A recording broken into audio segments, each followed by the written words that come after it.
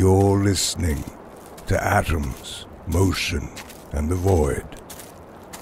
Night Stories, a wonderful program of stories and music that rivals the moon in radiance. Chapter 1, The Great Achievement. Part 2, I've done the best I can here. And soon I'll make it home, dear. I tried to find my way clear. I'll try again tonight, dear. I stand upon the moonlight of a sin and catch the wailing laughter of the wind. No one's there, you can't go home again. From once upon a time until the end. A note on terminology.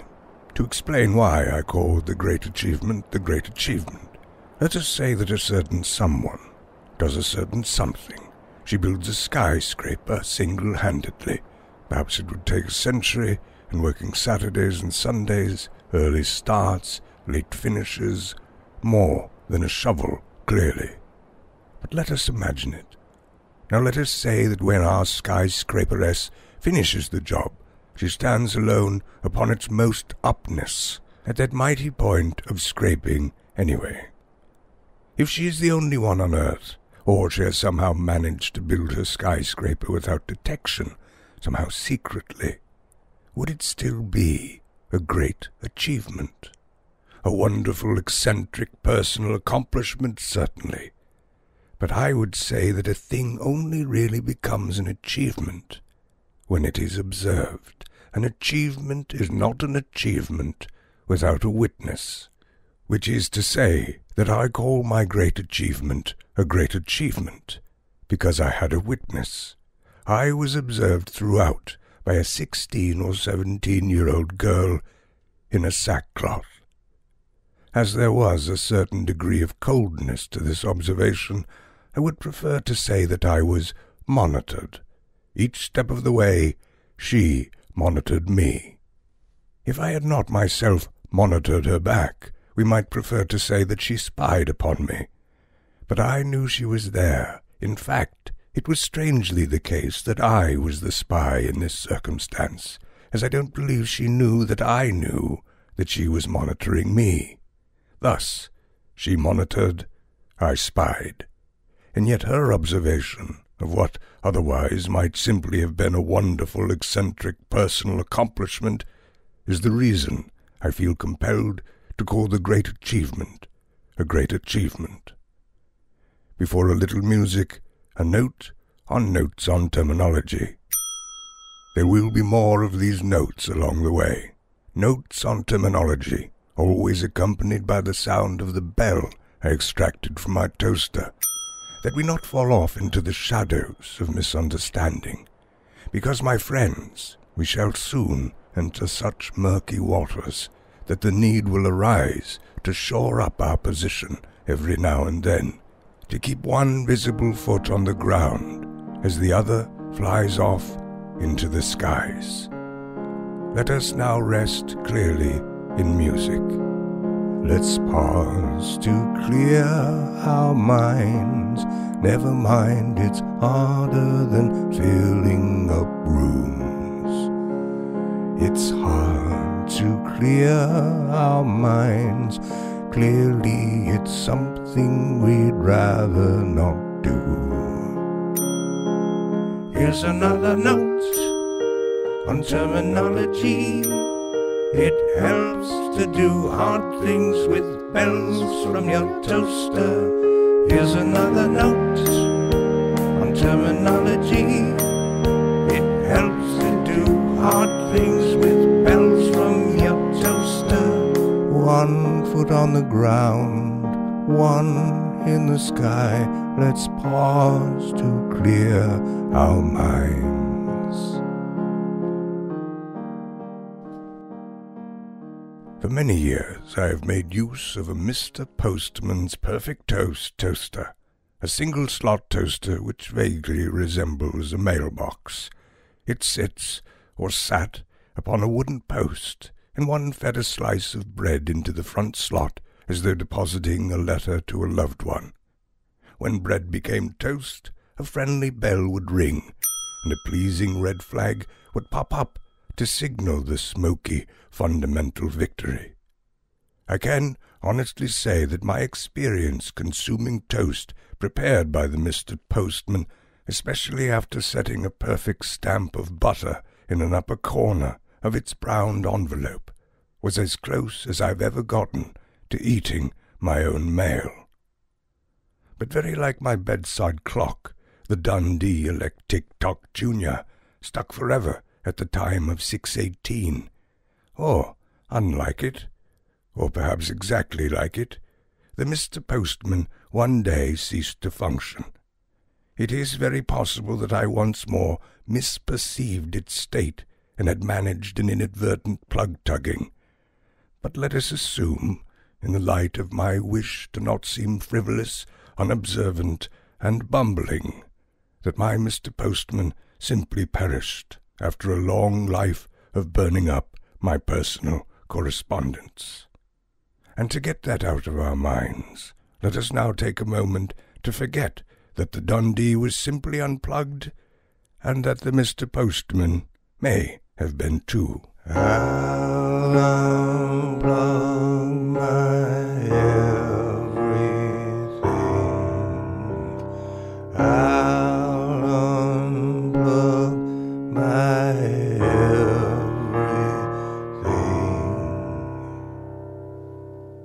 When my Mr. Postman died, I found myself unwilling to give up my familiar, friendly mailman.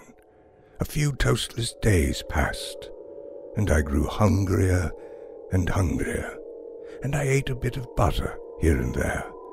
Now, I am not a man who exclusively eats butter or inclusively remembers his dreams, but I began in these bit of butter days to dream and dream of toast, and how to once more make it with my defunct Mr. Postman.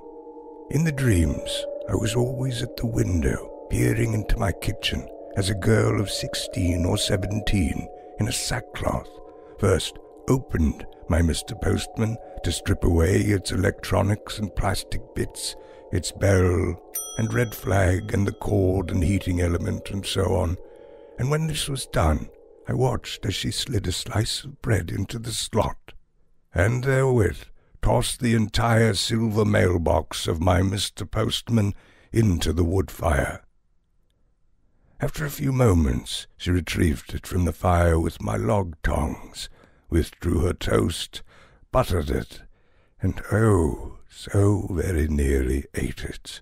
Of course, I woke at this most delicious moment. I had this dream several times before realizing I was meant to take it under advisement and actually embark on this self-same experiment myself.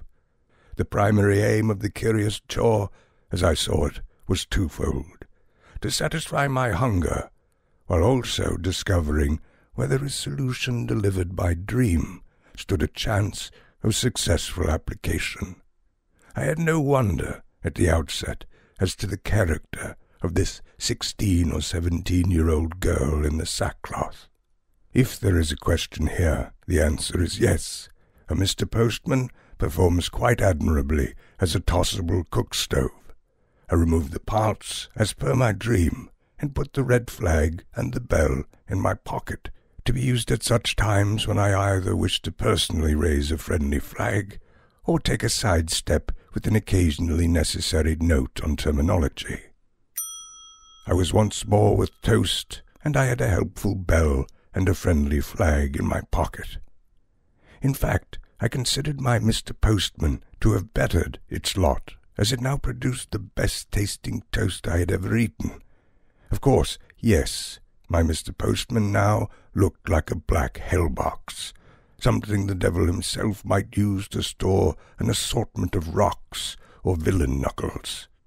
And yet, we two carried on, man and postman. Unlike the Dundee, which transcended itself, the Mr. Postman had gone primitive and had become, to my way of thinking, more vitally itself, a purer, naturally superior version, the perfect mailman. It was after a few days of being back in toast and no longer perishing that I began to wonder of the girl in my dream. Who was she? Why was she there? And I'm not sure why my thinking leapt in this direction, but it occurred to me that while I had watched her from the window in the dream, perhaps she was watching me from the window in reality. And so each time I tossed my Mr. Postman in the fire, I would glance sidelong, as peripherally as possible, turning my head in the wrong direction while scanning my eyes for the window. And indeed, I caught the slimmest sight of her, a length of hair, a finger-tip. With the corner of my eye, I caught the corner of hers. More dreams that featured the girl were forthcoming, dreams whose bidding I felt inclined to follow. In one, I watched the girl drag my pillow and blanket out of my cabin and into the woods. I followed her through the forest, careful to hide behind trees, as now and then she would stop suddenly and leap around as though to catch me. But I was always too fast. Finally, she came upon a talus field on the western slopes of Market Mountain and began to climb over the rubble and rock piles until dropping down into the quagmire of a cave. I could not, in the dream, go further without detection, and so I sat nearby, rather loudly, upon a rock for some time. In fact, I have never more loudly sat. I was not certain until later what dream purpose might be served by such a tremendous noise from so slight a thing, but it sounded as though a hammer had struck stone. Following the dissolve of this loud sitting, I next heard the sounds of snoring, and knew at once that the girl in the sackcloth had fallen asleep in the cave. To honor the success of the Mr. Postman dream, which had kept me alive, so I liked to generously suppose, I thought I might embark on a little one-night adventure, and follow the blinking cursor of this latest dream. If a cave could be found in the location marked in the dream, I felt a noble obligation to make use of it. And so that night I took my pillow and my blanket from cabin to forest. Here and there, at no instigation other than honoring that which I had seen, I suddenly stopped and twirled about to see if the girl might be following me. I did not see her, but then again, in the dream, she had not seen me. Finally striding and stumbling over the rocks of the talus field, and with somewhat horrible ease, I found the cave. I would say that my mood at that moment was reluctantly overjoyed. I did not want to sleep there. I could not wait to sleep there.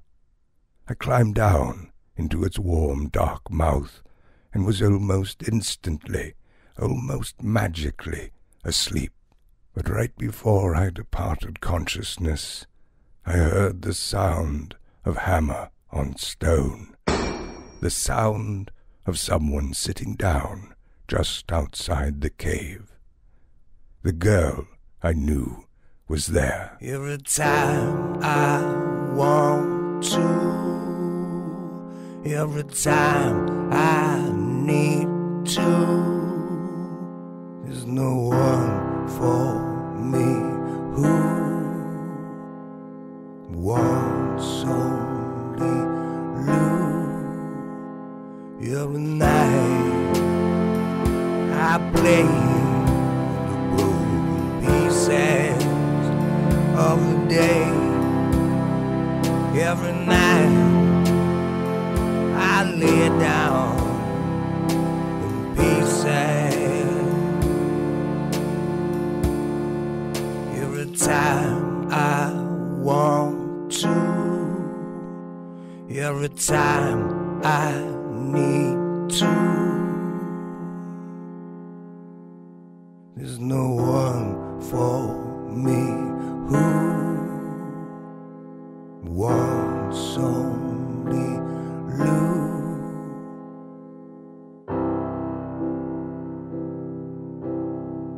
Other dreams. I watched her throw the Mr. Postman in the fire, and then throw the log tongs in the fire, and then throw my bread in the fire, and let them burn.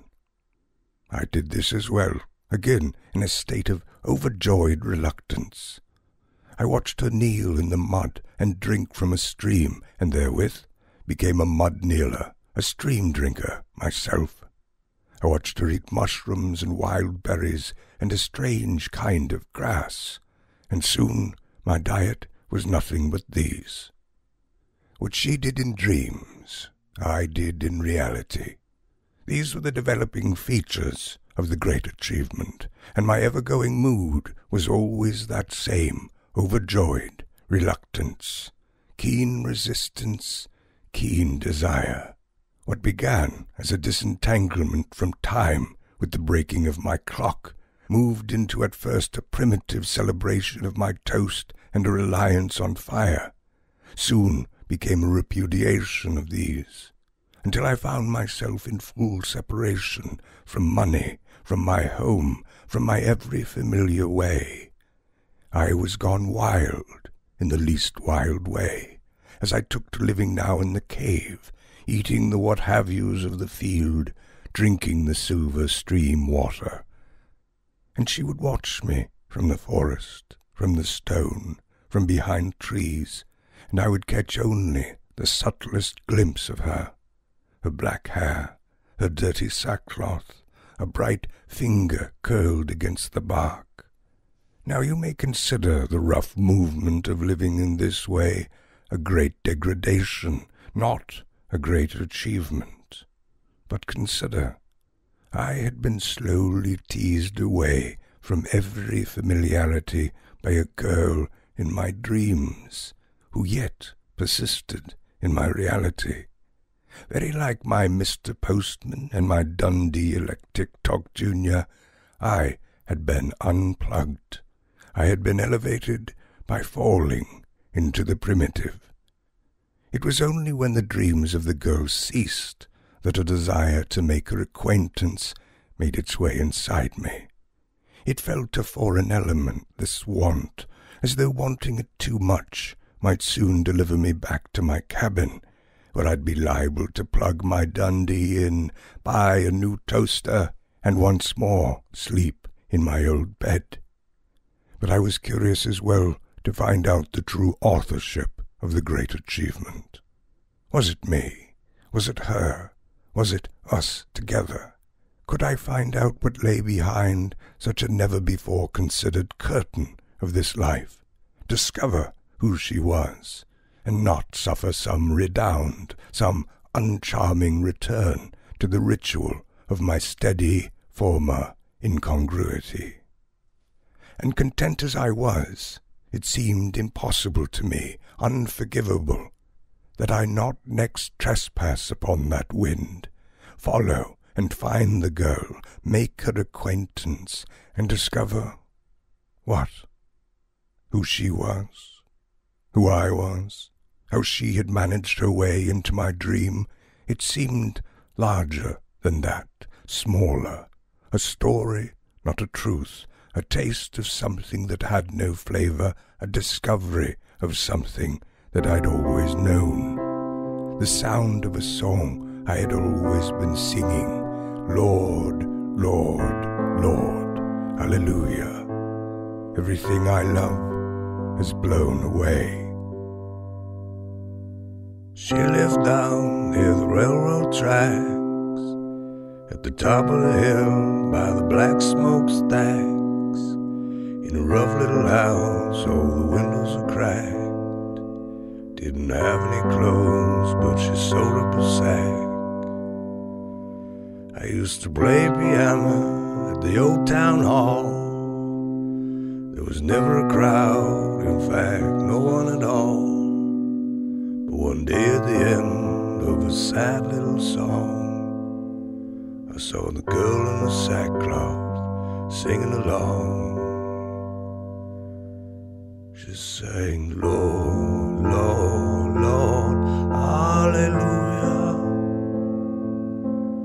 Everything I love, it's blown away. Lord, Lord, Lord, hallelujah. Everything I love is blown away. She was making it up as she sang in the air, all the dreams in her heart and the way that she cared. Her eyes are closed tight and her hands in her hair.